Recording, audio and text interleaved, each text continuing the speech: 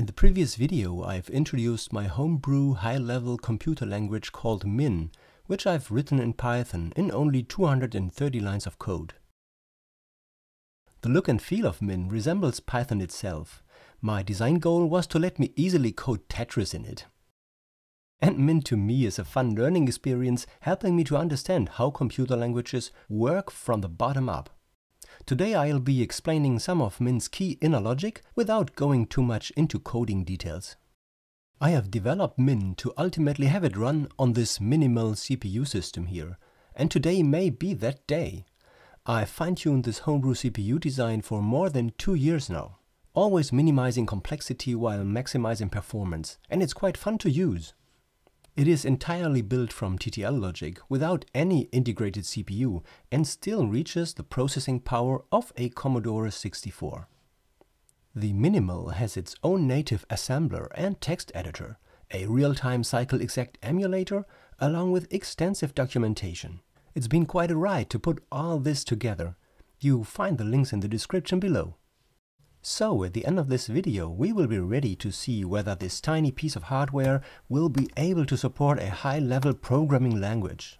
If so, the minimal CPU system can be set to provide the full learning experience from TTL to sort of Python, which at least to my knowledge is quite unique. But first things first, let's see how Min is doing its job. Min is an interpreter that takes your plain source text and interprets it character by character without changing or tokenizing your code into any sort of intermediate representation. For sure this is not too efficient, but I think it really helps to make the base concepts accessible. And we can always optimize later. In order to keep track of where and what Min currently interprets, Min employs some internal state. Just a bunch of global variables really. Since they control a lot of Min's behavior, let's make ourselves familiar with them.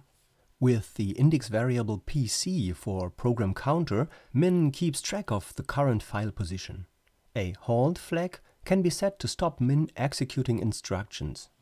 Ret is just a temporary container holding the return value of a call, and sub and loop keep track of the current subroutine and loop nesting level, which will be important at a later time. While running, Min measures the indentation at the current position and compares it to a target indentation. When entering indented blocks, Min stores the outside indentation in an out variable. Okay, with that out of the way, let us analyze how Min accesses your code through tiny dedicated functions. A look function simply returns the character at the current position while at the same time detecting and skipping over comments. And a take function returns that current character and moves to the next character. At the same time, take keeps track of the current indentation, that is, sets the measured indentation to 0 after every new line and counts the spaces until a first non-white space character is hit. This value is stored in the variable mind. There are several less important access functions which I will not cover in detail here. They skip over white spaces, read in an identifier or a specific string and so on. Let me at this point only highlight the function skip to indent. It advances over code until the measured indentation is less or equal a given value. This makes it a key function to implement Python-style indentation, that is, skipping over an inactive code block, which brings us to our first real topic. How to handle inactive code blocks. Inactive code must not be executed. There are 3 ways code can become inactive. A. By a condition evaluating to false within an if or while control statement. Or B. By a break within an otherwise active while block, or C, by a return inside a subroutine. The general idea here is to always use the indentation level to skip over inactive parts. Let's take a look at the implementation of the return statement first. Within a subroutine block, a return statement essentially does 2 things. It sets the halt flag and forwards the program counter until it hits indentation 0 again, reaching the end of the sub. Halt will make any active child block from inside the subroutine stop and hand back control to its parent block, effectively ending the processing of the whole subroutine and all of its nested blocks. These affected blocks will clean up their own local variables in reverse order and hand back control to the subroutine calling function doCall here. Only doCall will finally reset the halt flag right at the end of its cleanup and set the program counter to the next instruction. In min, the functions doIf and doWhile handle control structs. In case their condition is not met, they will skip their corresponding code block again by using the indentation. Within a while block, for example, a break statement will set the halt flag and skip back to the block's outside indentation level, effectively ending any line of simple statements and shutting down the block, including its nested blocks. At this point you may be wondering why all this sounds kind of complicated. A return from subroutine simply means resuming execution at where we've left, right? So why can't we just store this address in a global variable? Well, let's keep in mind that in a programming language everything may be nested. Any way out has to be exactly the way in, just backwards. Thus the way to go here is to store everything in a first in last out stack. In Python, this stack is not used explicitly. It is hidden in the recursive nature of the code of min, in conjunction with the declaration and destruction of local variables. Let's move on to simple function definitions and calls. In min, a def statement is only allowed at indentation level 0. After parsing the def keyword, the interpreter reads the following identifier, including its first open round bracket, and stores it together with the current file position in a call dictionary. The rest of the function definition and the function body is ignored until indentation 0 is hit again. A function call in its simplest form, that is without arguments, involves storing away the current file position and target indentation and loop level, and resuming interpretation at the file position associated with the subroutine identifier's code block. Now, before we analyze functions with parameters and arguments, let us talk about variables. Variables created at indentation 0 are stored as globals. They are visible from everywhere in the code. The scope of all other variables, however, is generally limited to the subroutine they were created in. And inside a subroutine, the scope of a variable is further narrowed down to the block in which it was defined.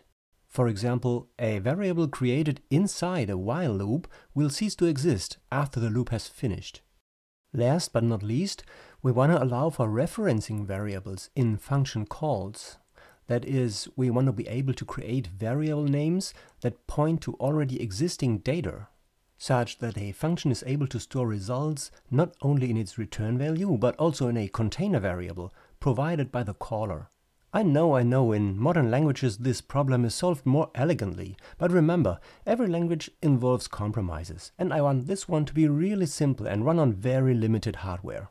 There might be smarter ways to account for all these cases here, but I came up with the following. We are going to need two data structures here, a dictionary and a data list.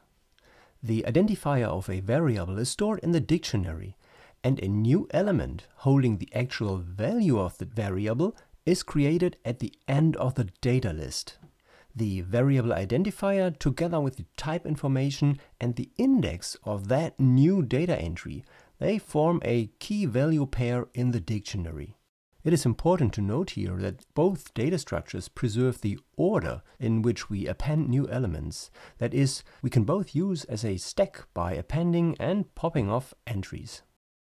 We are going to store global variables under their clear name in this dictionary. But local variables are stored with a suffix appended to their name indicating the subroutine level.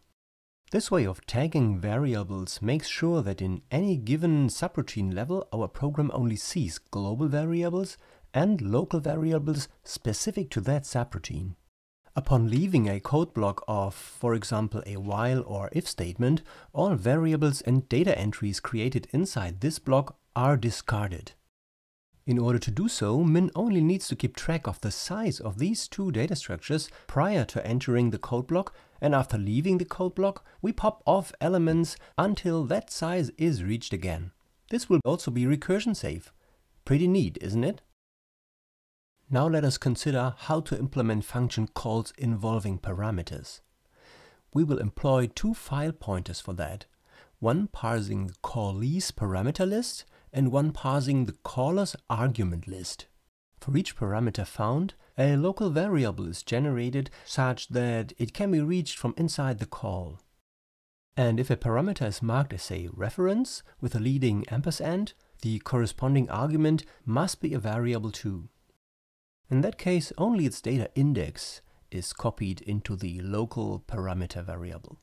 And if the parameter is not a reference, a new data entry will be made receiving the value of the argument's expression, and this will be done by copy. Handling return values is also pretty straightforward. A return statement followed by an expression stores that result in the global state of the interpreter and hands back control to the caller. Gaining back control, the caller can then store this value in an assignment. Finally, let's talk about how Min handles types, arrays, and expressions. Min accepts only two types of data: integers as single values or one-dimensional arrays, and strings, which are treated as arrays too. In contrast to Python, Min has static typing, meaning that a variable receives its type by its initial declaration and that type cannot be changed afterwards. When dealing with variables of different type, it's obvious that we need to keep a record of the type along with the identifier and the data index of that variable. Not worrying too much about efficiency here, I've chosen to store the data type in clear text as a string. I'm using an I for integer, IA for integer array, and CA for character array. So far so good. I hope my brief overview provides you with a jump start in case you plan on diving deeper into this topic and into my code. Now let us turn to something more exciting. In the introduction, I have already promised you an implementation on my minimal CPU system, and well, here it is. I have written an assembly version of Min. The object code is just under 8 kilobytes, so that there's plenty of memory left to run our text editor and to store source data. I'll give you a demo on the emulator first, but at the end of this video I'll also prove that Min runs just as nicely on real TTL.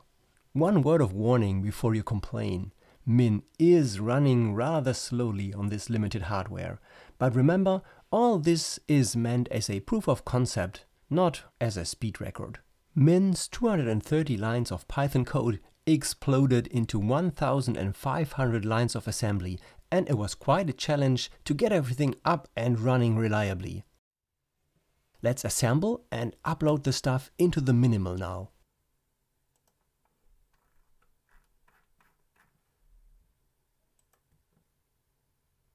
The native text editor is playing together quite nicely with Min. The editor is sitting in memory at hex 8000. Source text starts at hex 9000. And Min is located at hex C000. So we have about 8K left for writing our code. Let's start with some simple stuff and print out text to the console.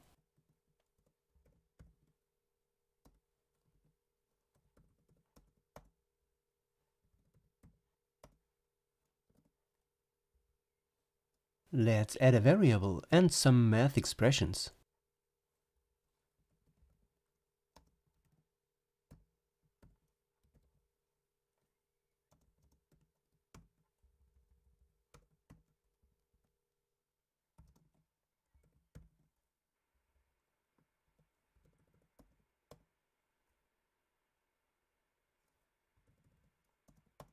And make it a while loop.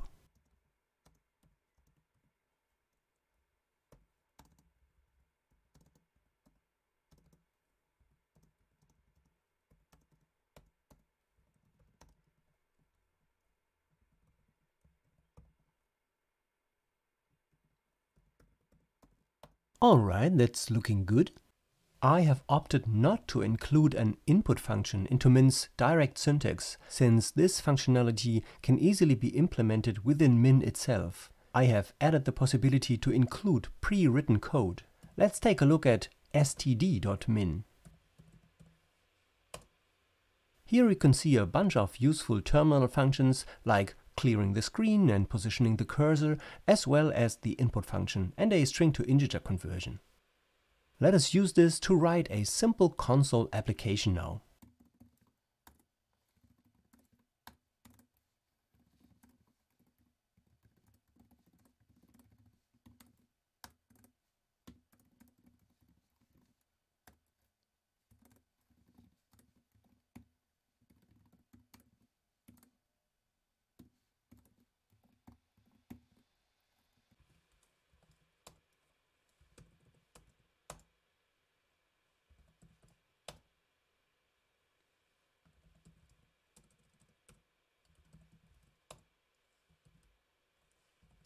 And we can also write Tetris here, of course.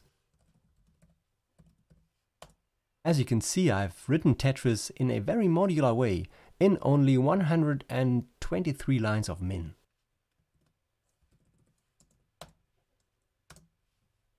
Although I must admit, the playability is not that great. Yeah, it's close to being playable, I guess.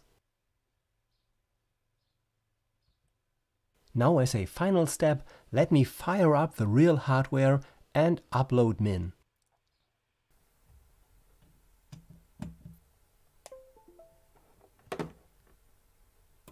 As always, you find the links to my source code down in the description.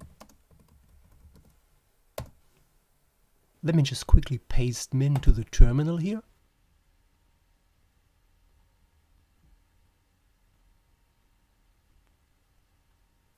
Okay, I guess we're ready to code in Python style on the minimal CPU. Remember, it's just a bunch of TTL chips, really.